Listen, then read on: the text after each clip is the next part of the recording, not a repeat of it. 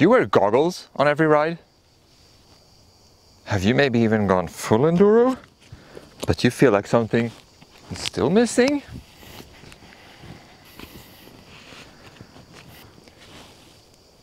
Super enduro? That sounds like fun. But what if it isn't super enough? It could be time for Downduro! That's right. When Öhlins sent over the latest incarnation of their downhill fork for testing, we decided it would be a good opportunity to find out just how far you can push an enduro build and still have a bike that can be used to earn your turns. Keep watching to find out how we got along. The DH38 first appeared 2 years ago, and it went on to earn excellent reviews and race results under world champ Loic Bruni and the specialized factory team. We rode the fork at the launch in Sweden, and we came away well impressed with the sensitivity, support and adjustability on offer. For this new M1 version, Öhlins worked on a number of improvements intended primarily to reduce friction and improve sensitivity, as well as increase the serviceability thanks to a number of shared parts with the recently introduced RFX32 M2 single crown fork. The DH38 chassis remains the same, built around 38mm stanchions with 4 different crowns providing different offset options. The lowers are compatible with 29-inch tires up to 2.8 inches wide or 27.5-inch tires up to 3 inches wide. The standard travel is set at 200mm, but can be adjusted all the way down to 120mm if you want to do something really weird.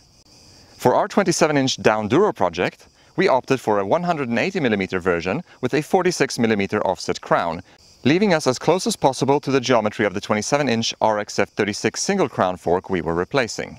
We also picked up a pair of Nukeproof's all-new Horizon wheels. They are rated for enduro and DH riding, which made them a perfect match for this build. To finalize the changes, we also mounted up a pair of E13's latest 80 tires with the downhill casing in the rear and the enduro casing up front, Mopo compound for both of them. The DH38 fork weighed in at 2,858 grams, a weight penalty of about 750 grams compared to the single crown RXF36 that came off the bike. Together with the other component changes we made, we ended up adding about 1.2 kilos to the overall bike weight. Nothing too dramatic, but lifting the bike up and moving it around, the extra heft is certainly noticeable. The extra weight is of course one of the major factors to take into consideration when contemplating a dual crown build. You'll also notice the drastically increased turning radius, and for those who shuttle, you'll also notice that the bike now plays less nice with the tailgate of your truck. Would these inconveniences be worth it? Heading out on our regular enduro loops, the bike felt a little heavier, but seated pedaling performance was about the same as before. Standing up and mashing the pedals creates a lot of bob up front, as you'd expect from a long travel plush fork. There is no lockout to play with on a DH fork, so take that into account if that is the kind of climbing you enjoy doing. With the axle to crown measurement within a couple of millimeters of the fork it replaced, we didn't feel like we were hanging off the back any more than before with the DH38, and overall pedaling performance really remained quite similar. When the trail pointed downwards, it should come as no surprise that the DH38 began to shine bright. As the speeds picked up, we found the fork noticeably more poised than the single crown RXF, and the increased stiffness really made a difference on steeper trails and under heavy braking.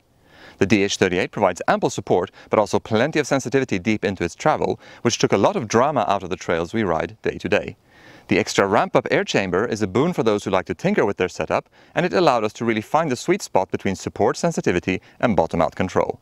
The fork does feel less poppy than the single crown RXF36 it replaced here, and the extra weight also means that you'll have to pull a bit harder to make those bonus gaps on the trail, but you'll soon be going faster than you were before, which probably makes up for it. And when it comes to the bigger hits, the DH38 feels absolutely bottomless, even in the shortened version we tested here. In summary, as the trail gets gnarlier, the DH38 provides incrementally more confidence and control than its single crown brethren, and our test bike really felt like it started to blur the lines between downhill and enduro. A DH bike that you can easily pedal to the top? Yep, that's pretty much where we landed with this project. The adjustments on the DH38 provide what Öhlins calls usable range, which means that even if you run them fully open or closed, you can still use the product. We settled on fully open high-speed compression with just a few clicks of low-speed compression for support, with the rebound in the middle of the 16 clicks on offer for control. The main air spring was set at about 120 psi, which is the recommended pressure for this rider's test weight, while the ramp-up chamber was set to 200 psi, a little bit less than the recommended starting point. We found this setup to provide plenty of support while maintaining sensitivity at all points in the stroke, only occasionally using up all the travel on the biggest hits. Bottom-out events are very well managed, and we never once felt like the fork was about to be overwhelmed. So is a Downduro build in the cards for you? If you tend to rack up a lot of miles on your rides, or if the trails where you live are slightly less steep, we'd probably recommend sticking to a single crown setup to retain the liveliness of your bike's character and to keep the weight low. If, on the other hand, you often find yourself riding steeper and gnarlier terrain, or if you happen to live close to a bike park, putting a downhill fork on your Enduro frame starts to make a lot of sense. The downhill fork provides a level of comfort and confidence that the single crown fork would be hard-pressed to match.